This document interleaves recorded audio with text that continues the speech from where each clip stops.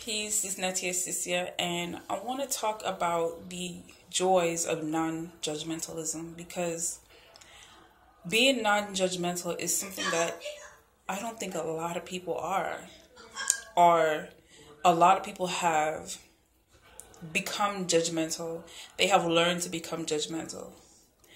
And for many people, it's hard for them to find their way out of always casting judgment and always finding fault with people and always feeling as though somebody else is lesser than them or that they are better than others. And, they find themselves in a cycle where they have to constantly, daily be validating themselves, and diminishing other people's worth and other people's value, other people's presence, other people's gifts, talents, and abilities.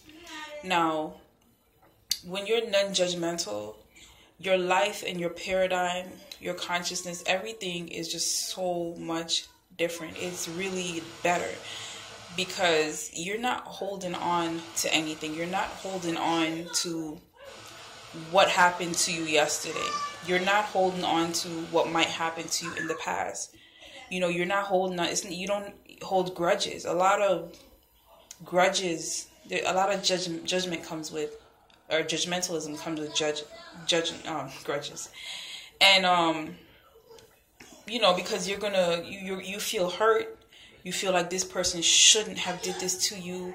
You feel like this person did something wrong to me. And you feel like this person owes you something. You feel like, they should be punished by whatever, by you, by whatever God you believe in, by whatever laws you believe in, even whether that's the laws of nature.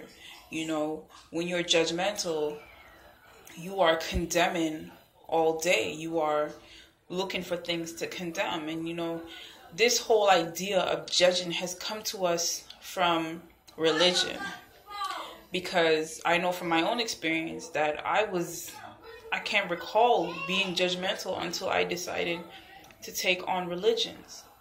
Until I decided to explore these religions that I felt were beneficial. I felt at the time that, that they were helping to make me into a better person. But I ended up casting judgment in my mind. And there are people who do this all day in and day out, where they're not just doing it in their mind, they're vocalizing their judgments, they're executing their judgments, they're harming people, hurting people, they're, in some cases killing people, in some cases just really ruining what would otherwise have been good relationships. And they're making their life miserable, making other people's life miserable. And, you don't want to be that person. Nobody wants to be a person who is judgmental. However, when you're judgmental, sometimes you can also be very self-righteous. And it's hard to see your own flaws. It's hard to see how you are judgmental if you adopt this self-righteousness about yourself. Because it's almost like the two go hand in hand. And, one blinds you from seeing that in yourself from the other. So it's like the self-righteousness is going to blind you from seeing how you're judgmental, and the judgmentalness is going to blind you from seeing how you are self-righteous, right? But they need each other, so that way, you can justify whatever it is in your mind that you believe in that is making you feel that, you should be looking on others in this type of manner, in this type of way. However, if you could just release yourself from being so judgmental, then you would find that, you go through the days a lot easier, a lot happier, less angry, less mad, less stressed out, less bothered by other people and what other people are doing. And, you can begin to see why people might do the things they do. You begin to see, what had you being judgmental in the first place. Because now you are just almost like an open vessel. And of course, certain religions are not going to approve of just, even what I just said is, spooky and scary, and, they will condemn that and shun that. But that's, of course, if you're looking at it through that perspective. But if you look at it through just being like, like a stream almost, you're just flowing through things. You're not being backed up or hemmed up from, something that happened, previously ahead in the stream, and you're not worried about what's going on later down the stream or later, in life. You're very much going with the flow, and you're finding your way through. A lot of people even look at going with the flow as negative. Everything that seems to be what can free us seems to have been given a very negative image or connotation in our minds. So when I say you go with the flow, people think, oh, you just lose, oh, you just let anything happen, and you have no boundaries, no limitations, or okay, right? But you need some of that. You need to be somewhat free. You need to be free. When I say somewhat free, I mean you need to let go of a lot of the things that are holding you down, right? And it's not so much that you don't have any standards, but it's that you're rooted in a different place. You see, when you are not very judgmental, you are rooted in a deeper essence. You're rooted in a deeper connection to all that is going on around you. You're rooted in something that is impenetrable, like it's unshatterable, because now you have broke through the veils of religion, you broke through the veils of hate, you broke through the veils of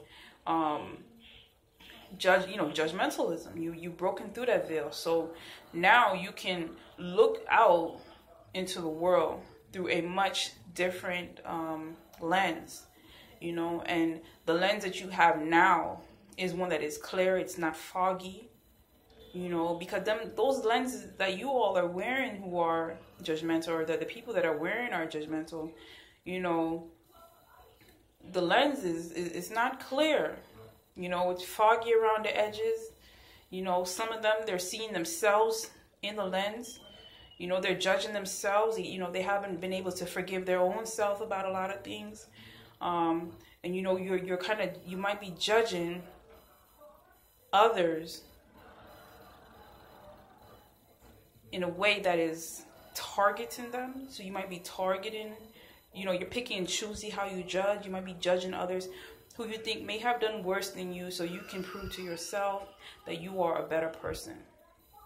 But if you would just take those lenses off and just see that, we're all here to basically live and experience and make choices and learn from these decisions. And if you actually do learn from the decision and the choice of being judgmental and see how it's really affecting your life, you might find that once you start to peel the judgmentalism away, and once you start to put those lenses down and look out into the world, with these fresh eyes, that things are not as needing of your judgment. Things are working themselves out. You will find ways to work things out. You will be of a clearer mind state in order to work things out. You will not be so colluded. Your vision will not be so colluded with all type of ramblings going on in your mind about how much somebody needs to be judged, or how wrong you are, or how wrong this or that person is. Because now you can kind of let things happen, and you can kind of shift and mold things into being, because now you have tapped in to true creation. Because when you judge something, you are judging based on what is supposed to be. You are judging based on what somebody else has created, what somebody else has declared is supposed to be, or is the way things are, right? Or what you're judging based on something that is supposedly set in stone somewhere that you don't know, you've never seen. And, the more you think about it, the more, things like the Bible come up, because the way you're judging is based on somebody else. It's not you. You don't wake up trying to judge whether somebody is wearing a mini skirt or not. You don't wake up trying to judge whether somebody is, you know, with the opposite sex, or, you know, whether somebody is parenting right, or, you know, whether somebody should be with you or not. These are all information that we have been given, and we have been told to act a certain way and to respond a certain way to. And even these things that are happening, those people are doing those things out of their judgment a lot of times, you know, because they're judging that, you know, if I do this, I'll attract this, or if I do this, I'll turn this person away. So they're judging, and you know, everybody else is just operating in this judgment. And it's not until we again release ourselves from these judgments will these things not even be play that much of a factor in our lives. It'll be like, you know, that's them. They have free will. You know, free will has to come into play. You know, you can't have, to have both, to have free will and to be judgmental is, it's almost impossible, right? Because the judgment is going to tell you, you know, you can do this, but you can't do that, but you can't do this, and if you can't do that, you know, we're going to do this to you if you do that. And, you know, you should feel self-condemned, and you should be condemned for doing it. But if you have free will is more like a trial and error. Free will is more like, well, you know, I did that, but I didn't like it. Or, you know,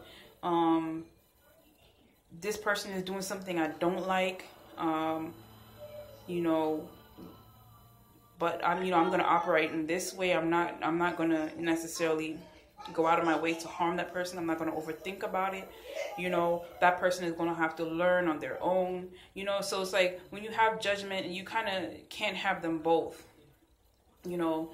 But we're told that you can have them both. We're told that by judging other people that we have free will. And indeed, you have free will to judge other people. However, you have to, again, see how in your judgment of other people, your free will to judge others, you're not really creating a better place. You're creating a lot of contention. You're creating a lot of hate, and you're creating a lot of pressure, you know, what you call it, conformity, you know, because that's what judgment ultimately is the inability to deal with other people's non-conformity, you know, the intolerance of other people's personal choices and preference. So I just want to impart on people to, again, take into consideration where you may be judgmental and where you aren't judgmental, and kind of focus on the places where you aren't judgmental. Just see how much more peaceful your life is when you aren't judgmental. It's like, you know, you get to that point where I'm not even going to react to that anymore. And then after you keep doing that, you keep not reacting to certain things by not judging certain things. You know, after a while later down the road, you're like, man, I remember when that used to bother me, and I just let that go. It doesn't even bother me no more, right? So think about those instances, and then think about now again where you may be being judgmental, and think about how you could apply that same strategy of just letting things go, you know, not reacting in a judgmental type of way, and, you know, allow that to continuously happen, and see later down the road how you feel about that, and replicate this over and over every time you find yourself judging, right? So that's something I definitely would like for people to definitely start doing some more. And, you know, we should do it some more. We should be less judgmental. We should be more free. We should be, you know, exercise our free will more, right? Otherwise, we just have a prison that we have for everybody we meet, you know, because ultimately somebody is going to violate one of your commandments. You know, whether it's your personal commandment or what you think is your personal commandment, or one that somebody else has given unto you. So that's what I have to say. subscribe, like, and share this video. Peace.